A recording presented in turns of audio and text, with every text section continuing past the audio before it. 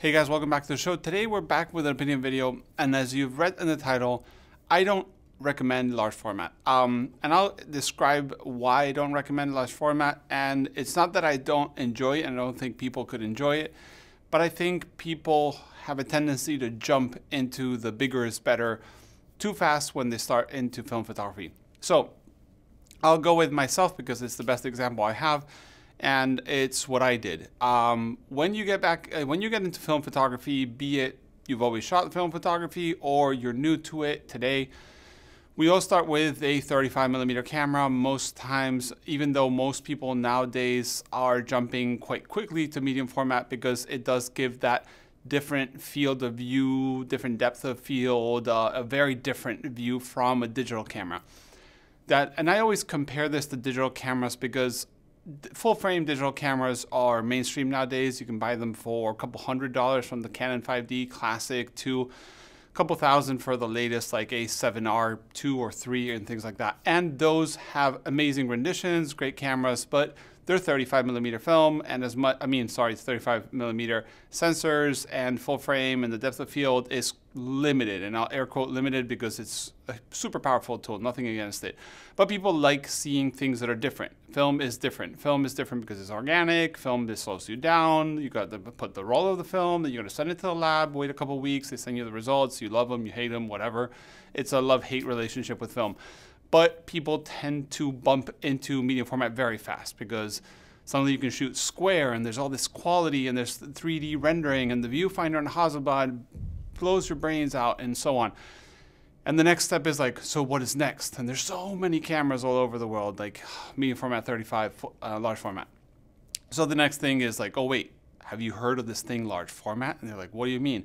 They're like, oh yeah, you use these cameras that you put your head under a dark cloth and have the accordion and it bellows and you do this thing and like you can even do movements and do the perspective control and so on, which kind of like at the moment is like when you try to think of the size of the universe, like your head just doesn't understand what's going on with large format, and a lot of people jump into it. The problem with large format is that it's a great format, it's a great way to take pictures, but it requires so much more preparation as a photographer, as a user, as a consumer, as a professional, whatever you want to call it. 35mm and 120 film, medium format film are standardized. There's a specific film that goes into specific camera systems and they all talk their own language. So if you go Pentax 6x7, you buy Pentax 6x7 glass and you buy 120 film, black and white, color negative slides, that's it. You just shoot, you enjoy, that's it.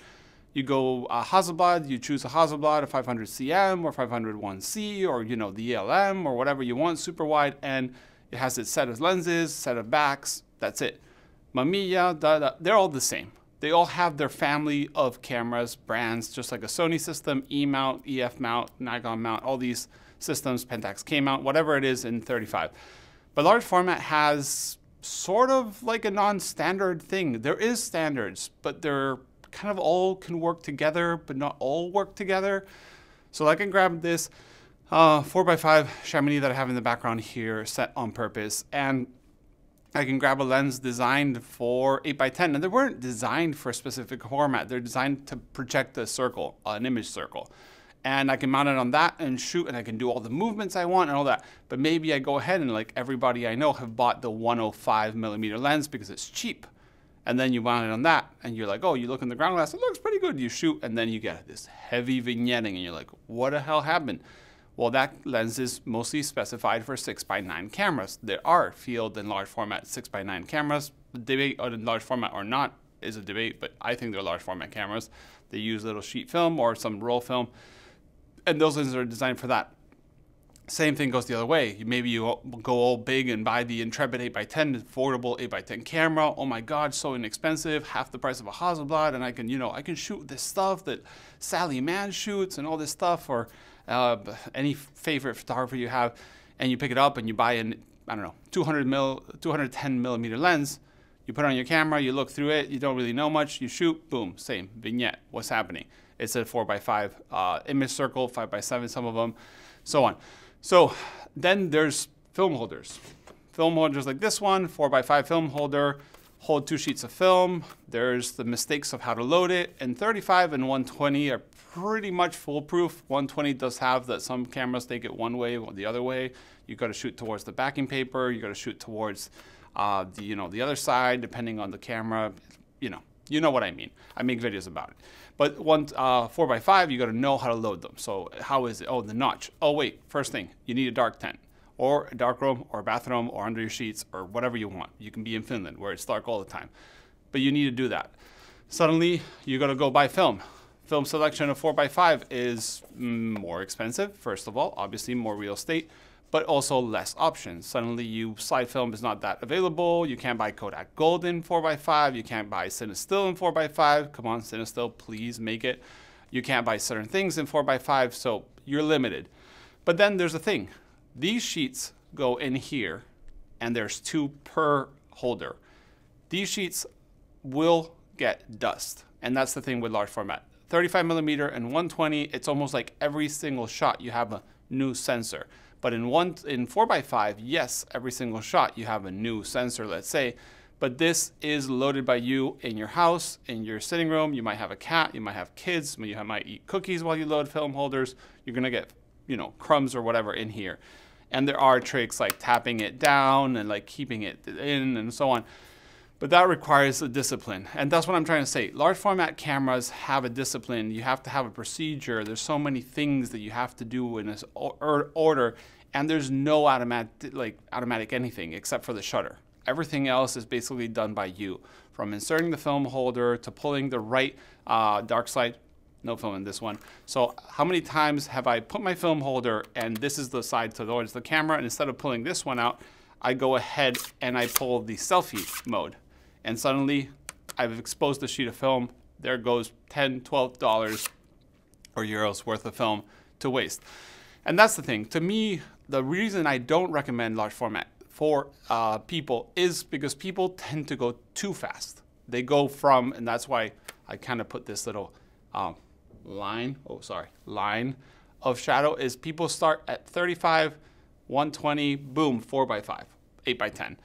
And that speed is dangerous. You need to have a discipline mentally. You need to understand exposure. You need to understand how film works. You need to understand the whole thing. Plus, then carrying your gear outside requires a tripod every single time pretty much. Requires a camera, a dark cloth, a loop, cable release, more than one cable release because you lose them or you break them. Ben Horn can tell you all about that. Things like that. And then this has to go back home. There's leaks in the film holder sometimes. There's dust. Sometimes you load them incorrectly. You had to send them to a lab. Do it yourself. Same thing. Loading these into tanks is hard. It sometimes, scratches the emulsion, all these kinds of issues.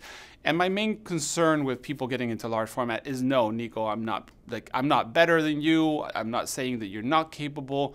I'm saying that you'll burn out quite fast. And that burnout will make you throw your large format stuff away, sell it on eBay or Craigslist or to a store or whatever, friend, and walk away from large format when it's a great thing. It's an amazing tool, but you have to be ready. So I've had so many people ask me, hey, Nico, I want to get into large format. And I've said straight up, you know what? No. And they're like, I'm not getting good results with my Hasselblad. I'm having issues with developing. I'm like, no way, don't get into large format.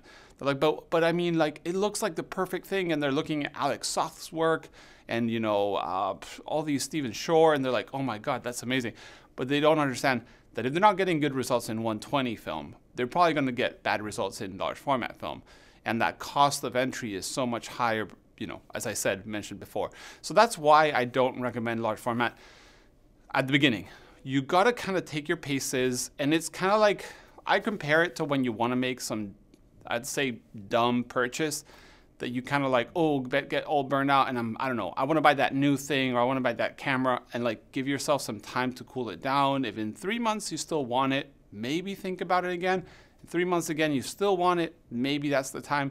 Kind of a similar thing. I guess people say that for tattoos. I can't do that, but like same thing. Like if it's a recurring thought that comes again, it comes again, it comes again, maybe you're ready for it. But do take it into consideration that it's a mouthful of like shooting large format. It requires a lot of, commitment. And that commitment, if you're humble, if you're ready to learn, to take your paces, to take notes, to go like step by step, cock the shutter, close the shutter, insert the film holder, test the shutter. If it shoots, means it's closed. If it doesn't shoot, it's open, and you've already pulled the dark slide. You're exposing the film forever. You made a mistake. Get another film holder. Oh, I don't know if I shot 2 shots, but I've only marked one side of the dark slide as shot. So what do? I go ahead and I develop them both without exposing any more. I rather have a blank sheet of film than do double exposures. Things like that. So I'm not trying to deter anybody from getting into large format. What I'm trying to say is get into it responsibly, get into it when you're ready, meditate it, give yourself time to learn the art of film photography and watch videos, I don't know, Nick Carver, Matt Mirage has some amazing content on large format, Todd Carroll, just watch all that stuff, get familiar to it, and then think about it. Maybe start purchasing little by little, like a better tripod head. Like one thing, tripod heads, 3-axis tripod heads. Don't get a ball head. They're extremely annoying. And I know some people can do it, but they're pretty annoying. So get yourself a 3-way head. This is a Manfrotto 410, works great. But those things, like go slowly ramping up your 120, your 35, and the same. Give yourself time to enjoy the different formats. Don't go all in. I went all in with a street graphic. I was lucky enough that I was pretty geeky and I kind of didn't get too many mistakes, but like we all have, I've had mistakes. I've developed film and screwed 6 sheets at a time and things like that. And it's so expensive, it's so frustrating. And that last thing I want you is to get burned from large format and walk away. I want you to enjoy it when it's ready. It's like, you know, a nice wine, a nice drink that you have to let it mature. So that's all I have to say.